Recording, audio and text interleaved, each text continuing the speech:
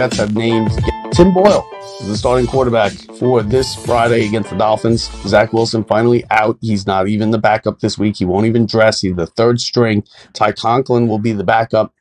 Dolphins come into town. Listen, they couldn't run Zach Wilson out in front of this home crowd on Friday. It's a standalone game that all of America will be watching. Those of you who are not shopping, it wouldn't be pretty. They couldn't do it to him. They couldn't run him out there. His Jets career is now over. You'll never see him again play for the Jets, barring some kind of, disaster where these two quarterbacks get hurt.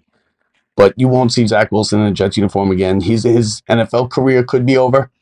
There might be a team out there that gets desperate, wants to give him a chance, maybe a change of scenery, but I don't know. It was bad. And I don't want to hear that the Jets failed them either. Those people that are out there say, wow, the Jets failed Zach Wilson as much as he failed them. No. Jets got him a top defense. Jets got him top picks on the offensive line. They got him a good running back. They got him good receivers. The Jets did not fail Zach Wilson. Zach Wilson failed the Jets. He was a number 2 pick. They made it so he had to be average to below average to win some games, to keep them in games. He couldn't even do that. Now, it's the coach's fault that he played this long. It's the management's fault that they got nobody besides him to back up Aaron Rodgers, a 39-year-old quarterback. But as far as that's where they failed the Jets fans and the Jets team. That they had to go to Zach Wilson when Aaron Rodgers went down. Because that's not who you want to go to. Last year, this team told the media, they told everybody, they told the world that we don't like Zach Wilson, we don't trust Zach Wilson. They came out and they said it. And then coming into this year with a 39-year-old quarterback, they couldn't get anybody else. That's the mistake. And then Rodgers went down 4 plays into the season, and you were stuck with Zach Wilson.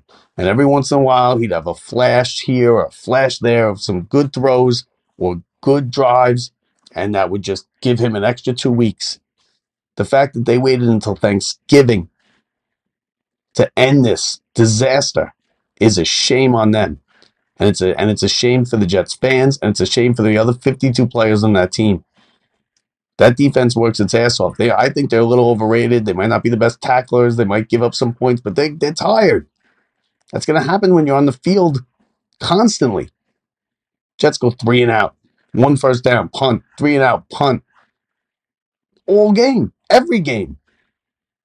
They're watching. I mean, how many times can you watch Zach Wilson throw a screen pass that's there open for 20, 30 yards? Right at the feet of the lineman. Ditch it into the ground. He hasn't grown a bit. He hasn't grown at all at quarterback in these 3 years. You thought maybe he was advancing a little bit when he came out. He said, oh, I'm learning a lot from Aaron Rodgers. He had the whole training camp with Rodgers. He didn't learn nothing. We're in one ear and right out the other. The Jets have screwed up now 2 straight top 10 quarterback picks, and they've set their franchise back a decade. And now you might not see it. You're going to see it the rest of this year, but you might not see it next year or the following year if Rodgers performs the way you think Rodgers will, because then they'll be a good team. But after that, you're going to feel it. They're going to go right back from being a good team with Rodgers to just tanking, because they're not going to have a quarterback. And I don't know what they're going to do now. They're game under 500. They still have 1 loss left, I guess, to play with before they're pretty much officially eliminated. But that's going to probably happen Friday. They're not going to compete with the Dolphins. They got blown out by the Bills.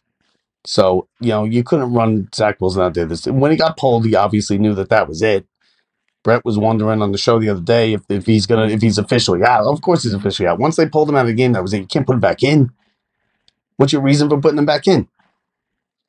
You don't have one. So, listen, the Jets screwed this season up royally. Royally. They didn't fail Zach Wilson. They failed the rest of the team. Because they have a decent team. They also failed when they let Aaron Rodgers dictate who was coming in here, who's going to be the offensive coordinator, who's going to be my receivers, who's going to be my running back. Listen, we're bringing you in as quarterback. We're paying you a lot of money. We'll listen to who you want. But he was basically the GM in the offseason. I want this guy, I want this guy, I want this guy, I want this guy running the show. What? because they all stink. Lazard stinks. Lazard drops a ball. Zach Wilson doesn't throw many good balls, but every one he does, Lazard drops. The offensive coordinator stinks. We knew Sean Payton was right about him when he was mouthing off in the summer about him. He's never been good. And they just let Aaron Rodgers run the show, bring in who he wants. The running back has already left. Who he wants, when he wants, what he wants to do. They're going to get complete autonomy of whatever he wanted. And then 4 plays into the season, he's gone. And now he's stuck with it. He's stuck with the Aaron Rodgers offense, with a crappy quarterback, with a crappy offensive coordinator, with receivers that can't catch, with running backs that don't care anymore. And the whole thing went to hell. And the Jets did nothing about it. They just went full steam ahead, continued to embarrass themselves week after week after week. And somehow they kept themselves in a playoff race until, or at least relevant until Thanksgiving. Well, the bottom's now falling out after the bye week. It's all been disaster. They had 2 good games. They beat the Eagles, and they played well against the Chiefs. Other than that, it's been terrible. It's been unwatchable. That Bills game the other day was completely unwatchable. And then they finally scored a touchdown. Finally. After how many quarters and how many games? And instead of just kicking the field goals, like you put a 7 on the board, they go for 2. And they miss it, of course. You think you're going to gain 3 yards? Jets can't gain 3 yards. Not for 2 points. So you got Tim Boyle now. And listen, Tim Boyle's no good either. It's not going to be much better. The only thing that makes Tim Boyle good in any mind of Jets fans or their players is that he's not Zach Wilson. They could throw anybody out there and they'd be happy with it because it's not Zach Wilson. They don't believe in Zach Wilson. They never believed in Zach Wilson. And the fact that they were able to keep their mouths shut up into through 11 weeks of this is amazing to me, and they should give credit for that. Because that defense, any defense is pissed. You know they were pissed internally. You know they were. They had to be talking to each other. The defense played well, kept them in a couple games. I think they're overrated because they can't tackle. People get loose in the secondary. But it could also be because they're tired. They're constantly on the field. Look at the time of possession in some of these games. It's a disaster.